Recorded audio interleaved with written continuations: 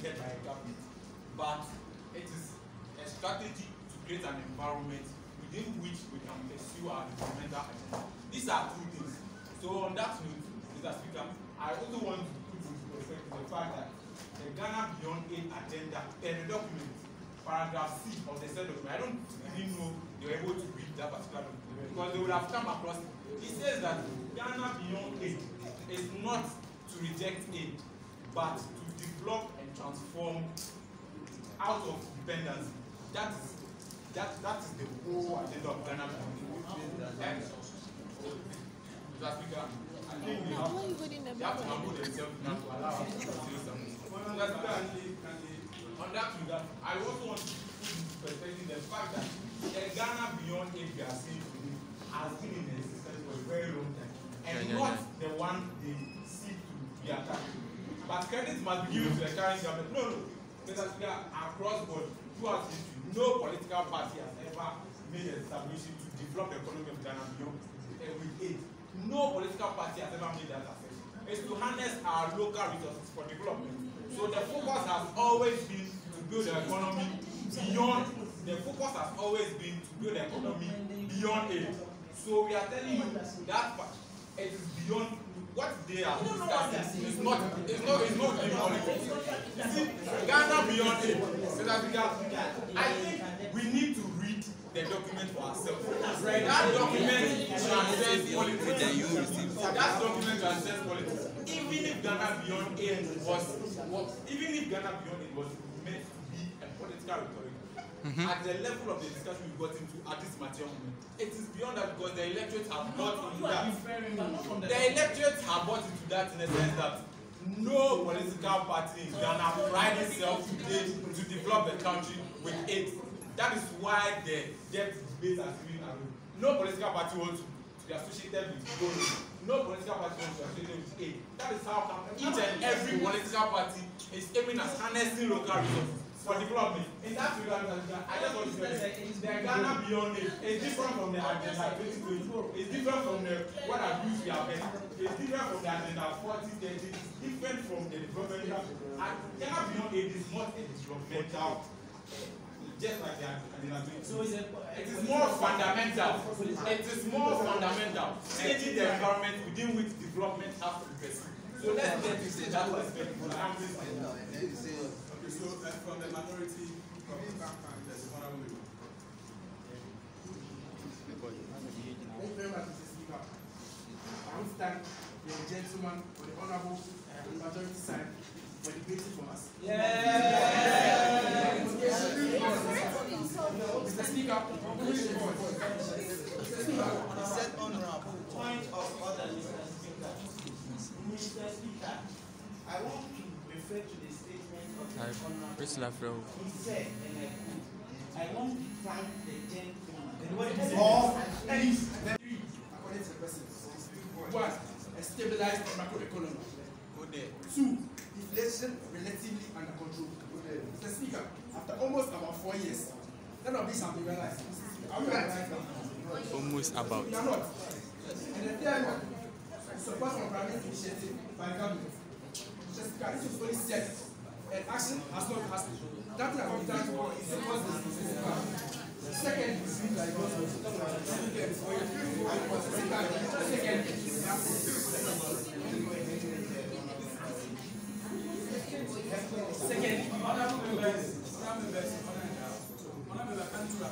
according to the Ministry of Finance, the total expenditure of the government is 5.9 billion a year. And the total billion Ghana cedis, both figures in Ghana cedis. Please give us. Why they eat dollars?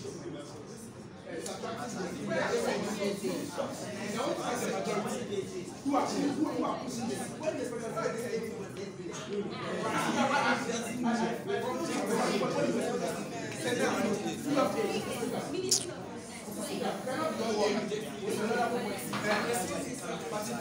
it's a bogus and it's only a political solution.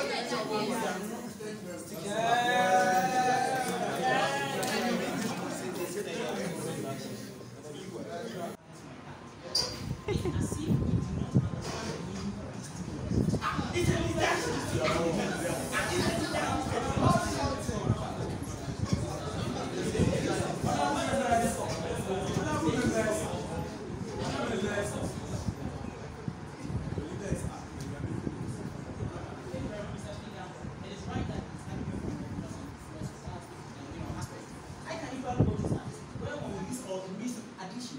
When you use for, it means addition.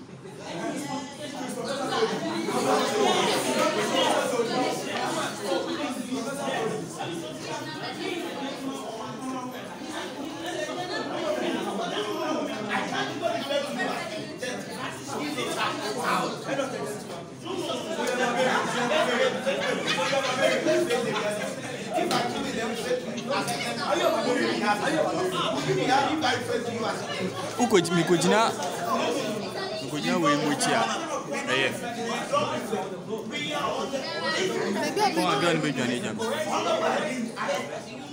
Maybe I'll be doing it nice, yeah.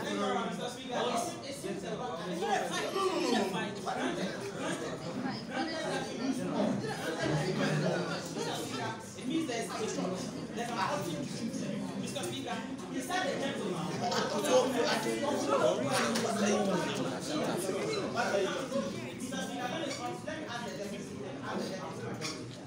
Honorable member, are you not a gentleman? No. You can't answer this question. It's a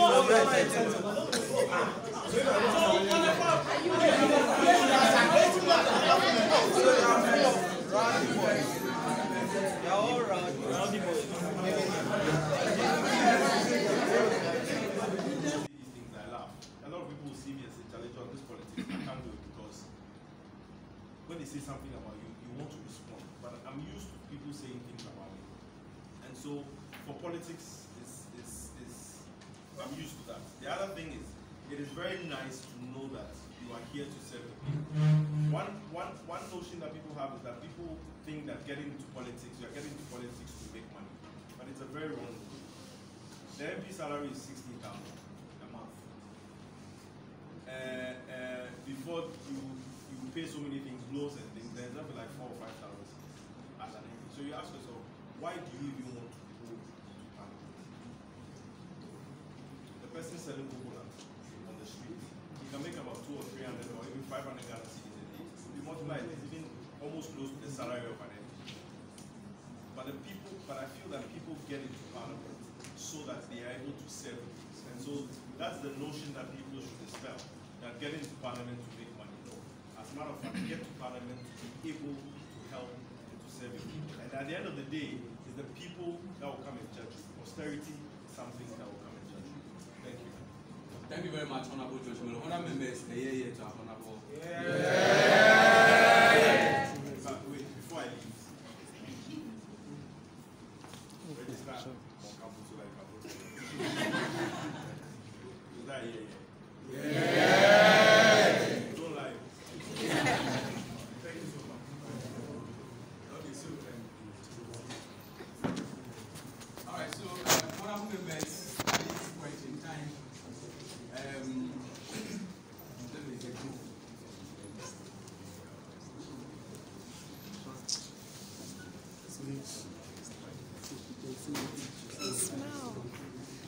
okay, so honorable members, on this note, I'll call the majority leader, who is seen as the leader of the House, to give thanks and closing remarks to our invited guests. And then from there, I'll see our invited guests off, and then we'll come back and take some few more debates, and then we'll close for the day. All right, thank you very much, Mr. Speaker and the honorable members. Mr. Speaker, before I thank the honorable member in the waiting, let me put a very passionate appeal across. It is very important to me, and I'll be very unfair to the University of Ghana students not to have forwarded this, given this opportunity. Few months away from tonight, we'll be heading to the polls to elect the next president and members of parliament for the country Ghana in the Fourth Republic to constitute the 8th parliament under the jurisdiction. Now, we have taken key interest in the political trajectory of the constituency Ayawasu West Buago. The very last election that took place in this constituency was hugely characterized with unwarranted issues or happenings. Paramount is the shooting, what have you. I am a student of the University of Ghana, and the University of Ghana has 25 branches as part of the 137 branches of the Awasu West Wadon constituency. So what it therefore means is that there will be electioneering activities on this campus hugely.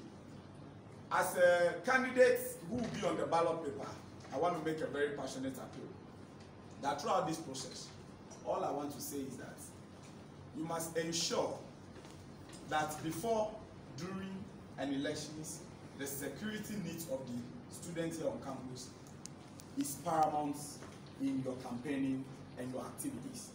I was happy when they mentioned as the first concern the security, because actually as a human being, that is my first concern for every University of Ghana student.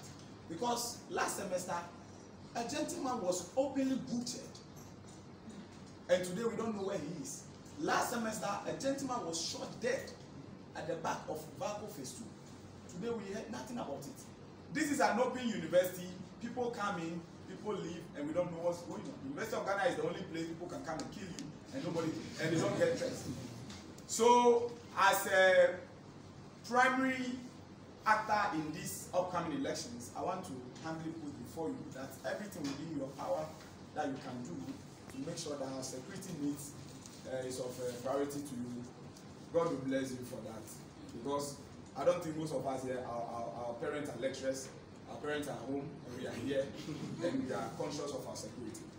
That said, it's a speaker in the house. It's an honor to be called upon to. I mean, thank the honorable member. I've had the opportunity of watching some of his movies.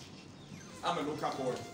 But one of the, it's been a reason I wanted to act, because there are some parts, even if you act and they don't pay you, you don't care. You really don't care. You understand?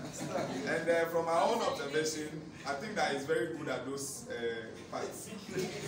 So, we want to thank you from the University of Ghana Parliament House. The very fact that you've been able to make it here among your busy schedule is so gratifying and breathtaking. The subsequent days ahead of us, when we hope to meet just as we have done tonight, maybe we'll be calling upon you again, and please harden not your hearts. So we thank you so much for your time, and God bless you. Wish you the very best in your endeavors. The University of Ghana Parliament House is facing a couple of challenges, which some I think are financial. I mean, Oliver Twist. For us, we don't cease asking.